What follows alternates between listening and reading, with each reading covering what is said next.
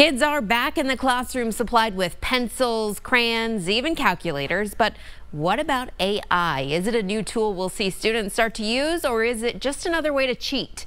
I spoke with students and educators to find out just that.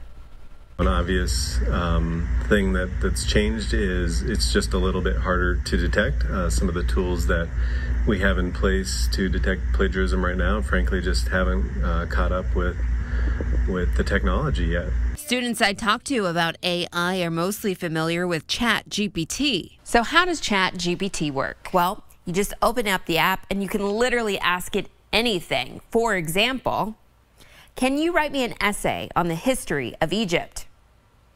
And there we have it, already started typing a full-blown essay. Probably right now it's not fair because I think there's students like me that don't want to use it, don't want to get caught cheating. But eventually I think it should be a tool like a calculator. Travis Graham, an incoming sophomore at the U of A, says he uses AI as a tool. Definitely a fan of it, and I think it can be used if it's used in the correct way. With new technology, some schools are leaning in, even asking educators to teach their students about AI. I think it would be kind of cool if students could use AI, but not to cheat, just to advance their knowledge and to help learn more themselves. As for cheating, school officials I talked to say they haven't seen it as a big problem, at least not yet.